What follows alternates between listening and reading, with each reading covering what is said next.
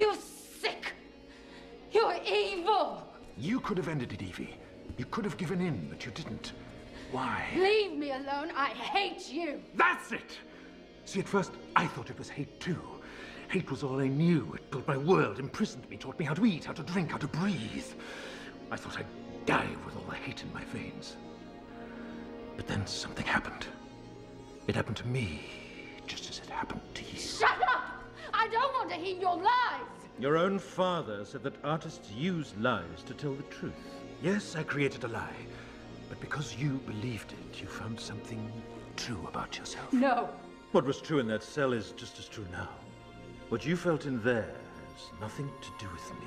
I can't feel anything anymore. Don't run from it, Evie. You've been running all your life.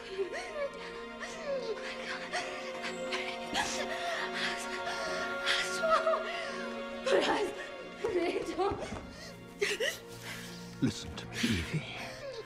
This may be the most important moment of your life. Commit to it.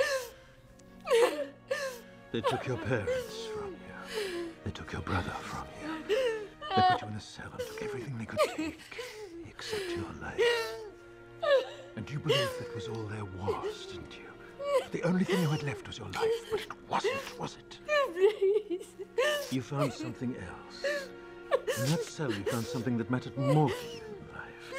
Because when they threatened to kill you unless you gave them what they wanted, you told them you'd rather die. You faced your death, Evie. You were calm. You were still. Try to feel now what you felt then.